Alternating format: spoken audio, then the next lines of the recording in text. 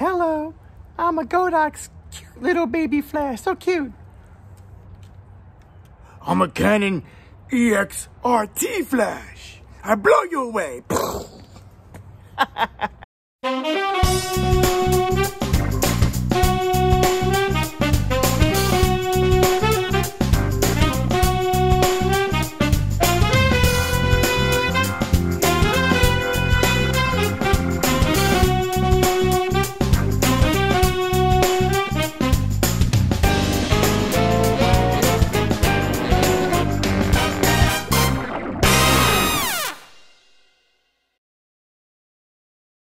All right, look, I know that was a bit dramatic, but kind of sort of the truth.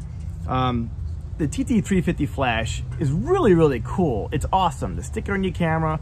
If you're casually taking flash images, this thing is great.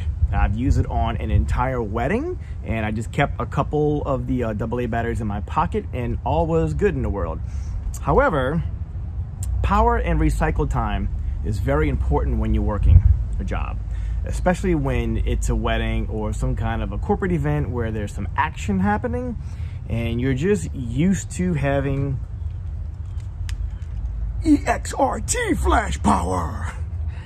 I sound like either Cookie Monster or some really bad Marvel character with scars everywhere, flames, horns.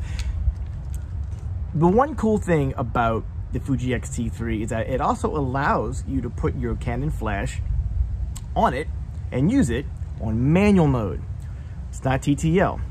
And if you have ever worked with manual mode on flashes, you know you'll never go back to TTL ever again, because TTL, meaning through the lens metering, it's not always spot on. It's close. It's not always spot on. The TT350, I like it a lot. Its TTL is actually really, really good. You know, one time I had a bird behind me, now I got a dog across the fence. Let him in. The thing about the Canon flash is, this is the mag mod, the magnets. Put my diffuser right here. The thing about this flash on the camera, it is bigger, which is why I got this. I mean, look at the difference. Isn't that crazy? But when I put this thing on there, I can just shoot. It's always firing. It just is, especially when you're like me, photographing at a high ISO and my flash power is only down to a 16th, if not a little lower.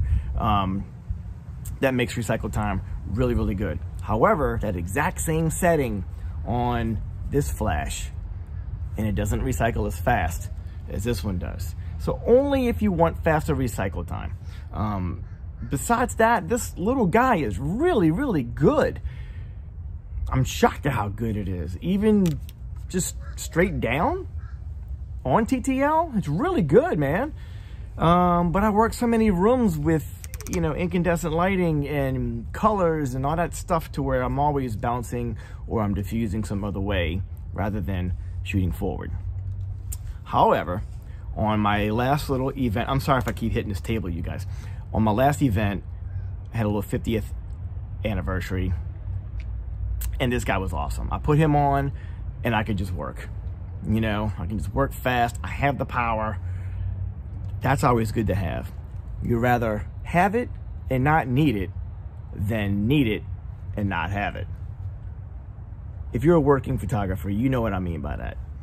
The day you leave your second camera body at the house or your studio thinking you don't need it, that's when you'll need your extra body and you won't have it. So look, you guys, this is all recorded on the new iPhone 11. Not the Pro, not the Max, just a straight up 11. The reason why I did not get the Pro is because I don't really care about the zoom camera, and this thing does just about everything I needed to do anyway, and the price was a little bit better. So let's see a few things, shall we? You want to see some flare? Oh, look at that flare. Hold on. Is that amazing? This thing really does do very good pictures, and we'll see about the video when I get this thing. Oh, there it is. There's the split. Quick, in the comments, those of you who know, why is that ray of light splitting like that? Huh? There's a reason. There's a scientific reason. There's a camera reason. Somebody explain how you get that ray of light. Huh? It's got something to do with one of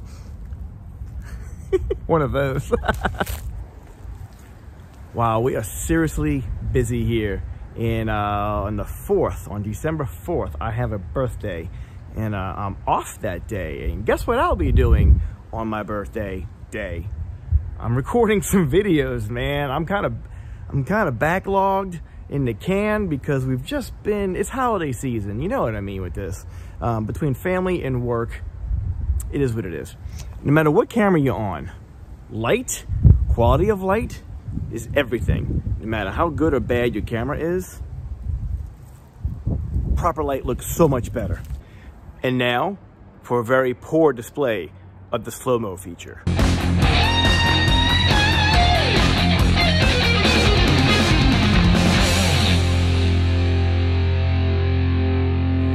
I should never ever do slow-mo again on myself.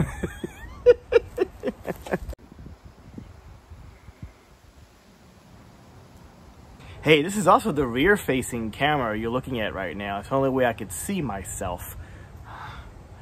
I do love that cool flare, man.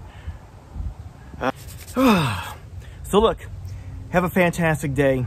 I do have a lot more coming for you guys. However, I appreciate you all who have joined the Facebook group, Focus with GK.